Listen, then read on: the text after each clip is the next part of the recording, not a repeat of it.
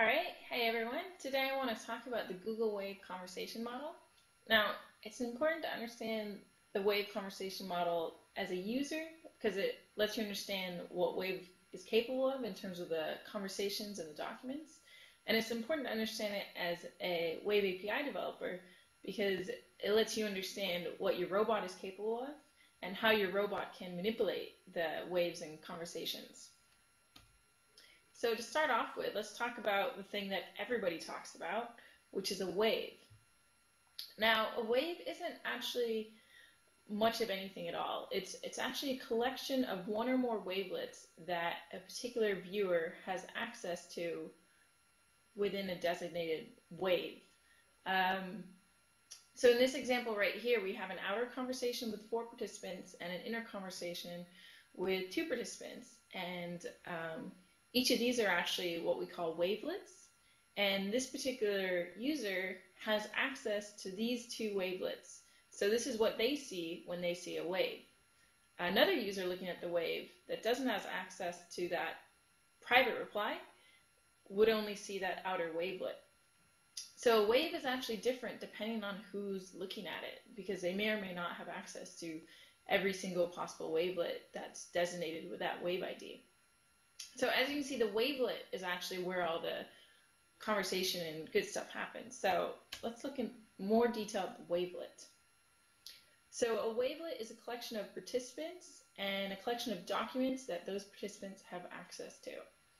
The documents are a conversation document, which describes the structure of a conversation, a collection of blips, which is each of the messages, and tags. And there's also a few other hidden documents that we don't actually see rendered in the client. So the participants is just a list of everybody on the wavelet, and we'd also see in that list whether they have full access or read-only, which is the basic controls that we have right now in the wave model. The tags is very simple, it's just a list of tags. And the conversation document here looks pretty simple. It's just a sequence of blip elements, and each blip having an ID. And this basically shows the wave client how it should render each of those blips. We'll see a more complex conversation document later. The blip document here is really simple. It just basically has the text of the message, when are we getting pizza. We'll also see more complex blip document later.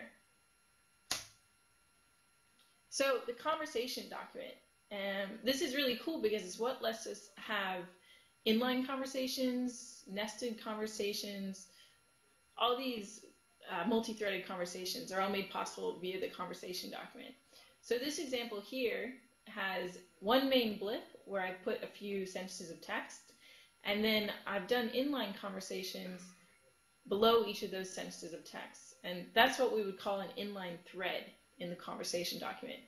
The first thread has 1 blip, the second thread has 2 blips, and the third thread actually has an inner thread inside of it. So let's see what that looks like in the actual conversation document XML.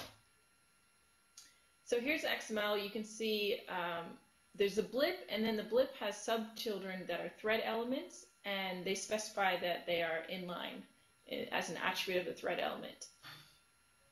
So you can see it's a very simple XML-like structure that lets us specify rather complex and nested conversations. Now, the really cool thing about conversation documents is the inherent flexibility in this format.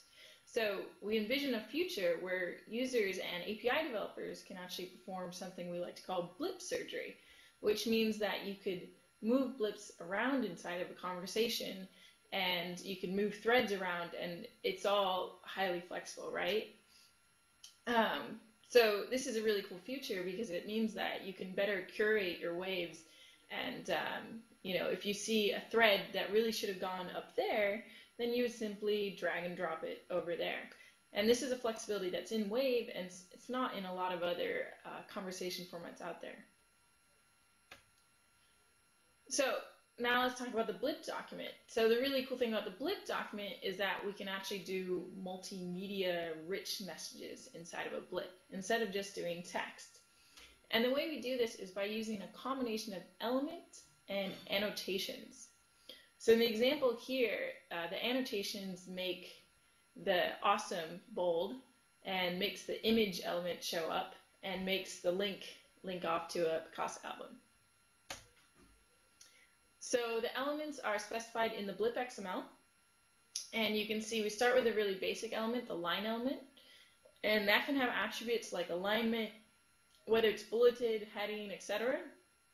Then we have some text, and then we have the image element, which has the attribute of the URL, which specifies, where that image comes from. So those are really basic elements, but there's a long list of elements you can have inside a wave blip, line, gadget, installer, attachment, image, and then a bunch of form elements to help you get structured input from wave users. Then we have the annotations, and in the example I showed, many of the annotations are used to style the blip. And an annotation is a key and a value applied to a particular range of characters, and the wave client may decide to render particular annotations particular ways, particularly with our style annotations. So for example, from start 17 to end 24, we have style font weight equals bold. And that means that the wave client is going to render characters 17 through 24 as bold using, simple CSS. We also have an annotation for linking. So from 72 to 76, we're going to link off to the picture album. Now those are the annotations that the wave client kind of special cases and renders specially. But there are also some annotations that the wave client sets for its own use that it doesn't render to the user. So for example, the client is always analyzing the language that a wave user is typing, and then it annotates the characters to specify what language it's in. So here it says that the entire blip is in English, which is correct, with the lang equals n annotation. And then the spelling agent can actually use those annotations to decide what spelling suggestions to make. So that's a custom annotation that the wave client uses, but also wave developers can set their own custom annotations.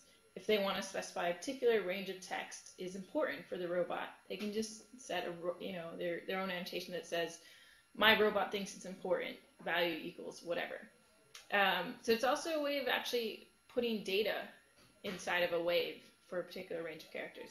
So annotations are really cool because we can separate content from presentation and we can store extra data. So here's a list of the annotations that the wave client considers special, and anything besides this would just be considered a custom annotation and ignored by the client. And that's basically the Google Wave conversation model. Hopefully that helps you understand Wave better, both from the user point of view and from the Wave developer point of view. If you have any questions, please post in one of our handy forums. All right, see you later.